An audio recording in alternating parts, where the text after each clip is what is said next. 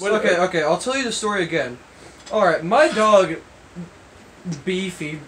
Tell me about his routine first. Yeah, I'll tell you what the routine. Alright, his routine is he opens up the fridge, grabs like some random piece of food, alright? Just like anything. Like, usually it's one of my fucking hamburgers I leave from McDonald's, but that depends.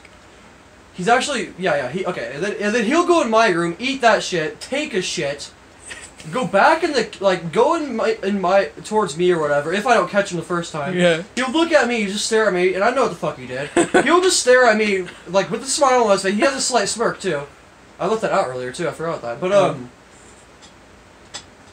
then he'll, like, whenever I go back to sleep during the middle of the day, because I'm nocturnal as fuck, and then he'll go back in the fridge, grab another piece of food. This time, I'm fake sleeping, alright? He's gonna fall for it. He's gonna run into my room. I'll stare at him while he's eating the food, and then he starts taking another shit. And I scare the fuck out of him. His shithole splatters all over the fucking my bed, which that really pissed me off. He shot so hard from me scaring him, he splattered all over my bed.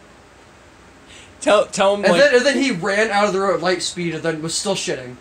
Tell him about, like, how like, tell me how you told me the first time, though. That's the best part. I don't remember. Because you said you fucking peeked in and you saw him just I peeked in and went.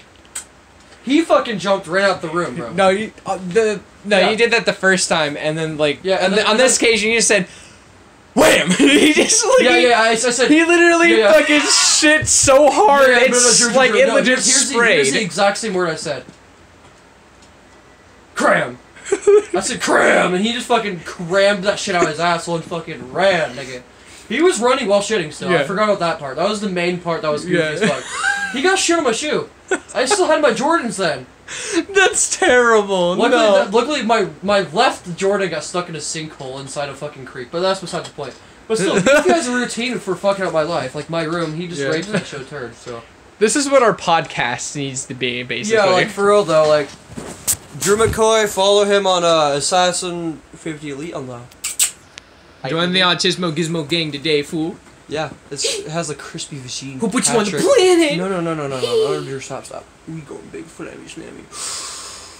Add Assassin 50 Elite on, or it's Autismo Gizmo Gang on YouTube. Hoo-hoo!